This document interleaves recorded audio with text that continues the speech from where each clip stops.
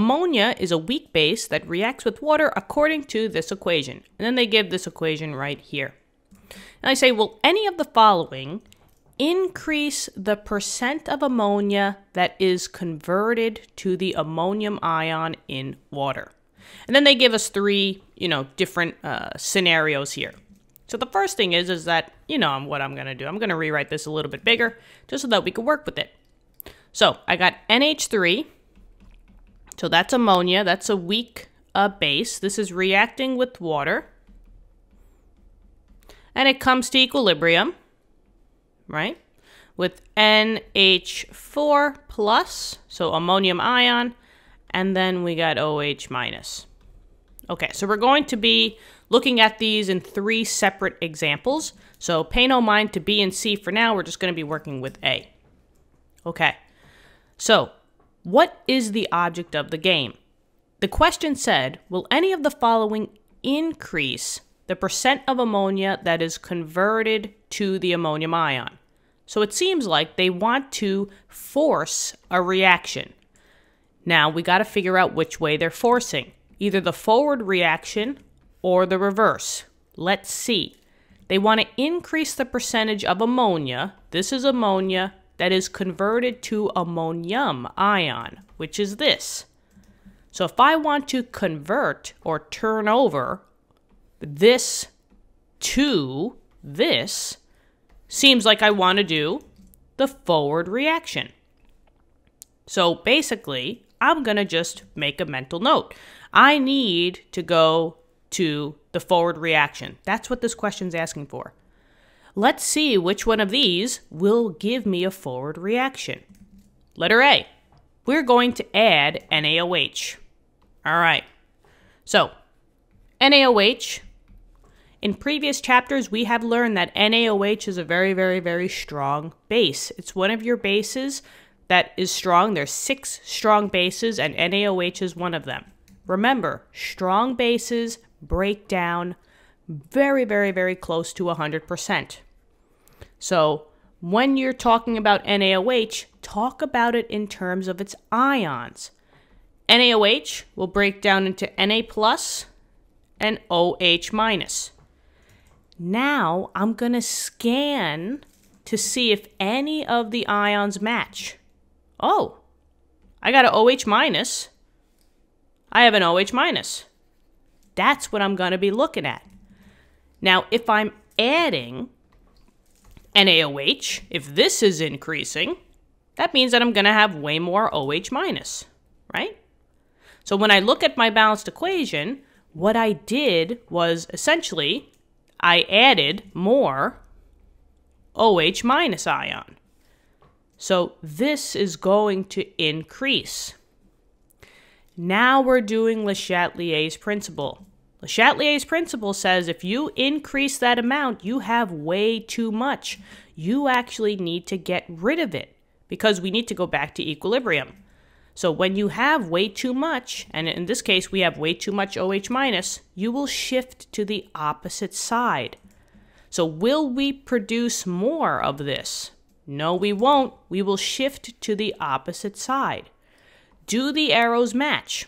No, they do not. Remember, this is what we want. But in this instance, if we increase this, we will shift to the left side. So will A, increase the percentage of ammonia that's converted to ammonium ion? No, the arrows do not match. So I'm just going to say a big no. Now, let's work on B. So I'm just going to get rid of this. Actually, I think I can just say A, and let's just keep this up here, right? Okay, now for letter B. We're adding HCl. So, same exact idea as what we had before. HCl. Remember, HCl is one of your 6 strong acids. So this is going to dissociate. So, what's it going to dissociate into? H plus and Cl minus. This, learning how to break them down goes way back into the beginning of the chapter. Those types of, ideas will never ever go away. That's why it's really important to master those, before we do harder work like this. But I got all those videos for you, so just, run through the chapters, okay? Anyway, let's continue. So just like we did here, let's try to match and see if I could, match up H plus or Cl minus. But uh-oh, I'm looking at this and I'm saying, actually, let me get rid of this because we're not doing that anymore. But I'm looking and I don't see an H plus and I don't see a Cl minus. What do I do? Well, here's the thing.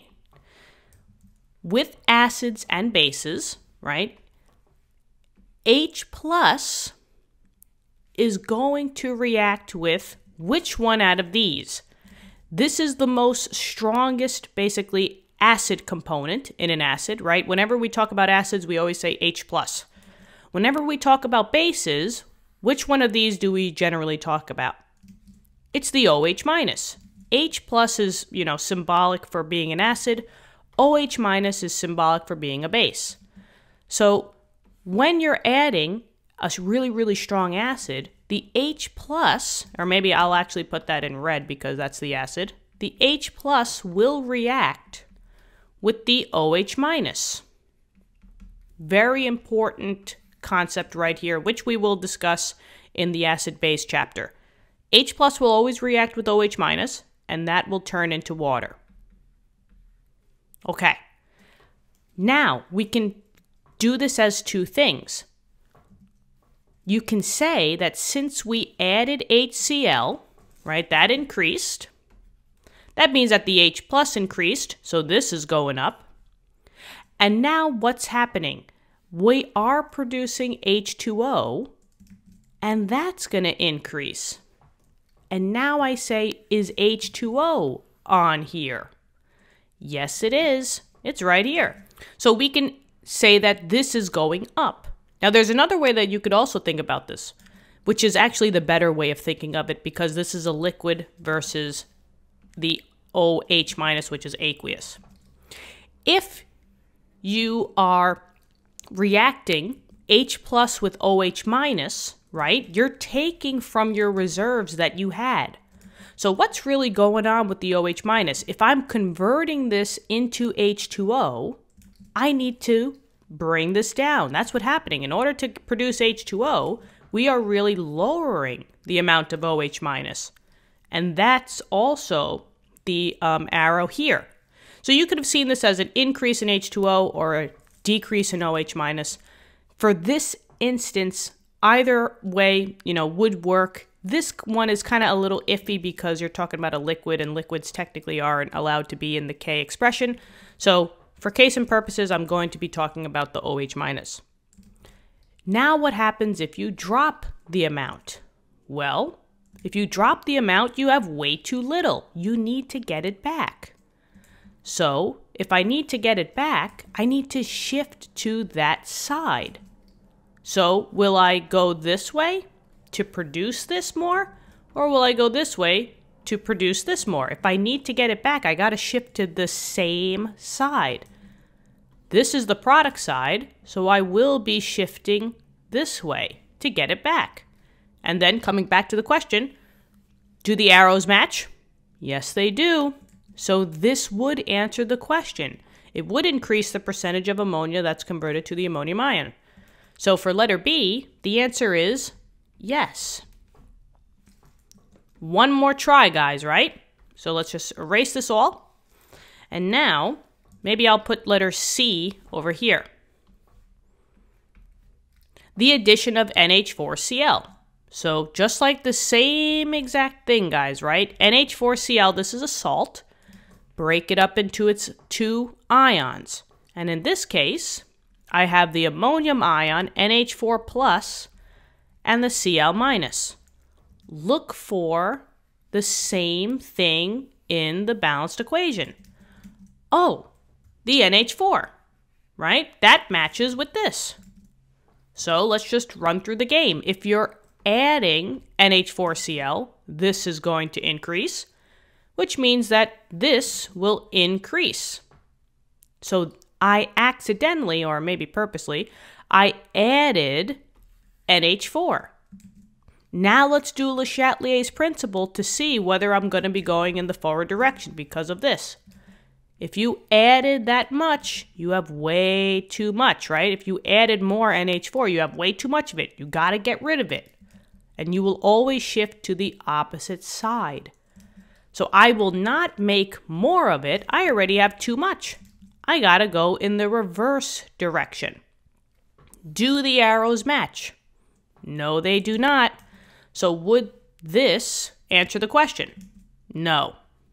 You would go in the opposite direction. And there you go. 3 different questions, and the answers are no, yes, and no. And hopefully this helped. We are done with this question. Big one, but I know you guys got this, yeah? Hopefully this helped. Let me know in the comments. Thank you so much for viewing the video. Subscribe to the channel. That would mean a lot to me and my brother, and I thank you so much for that. Let's keep rocking and rolling, and I will see you in the next lesson. Okay, bye-bye.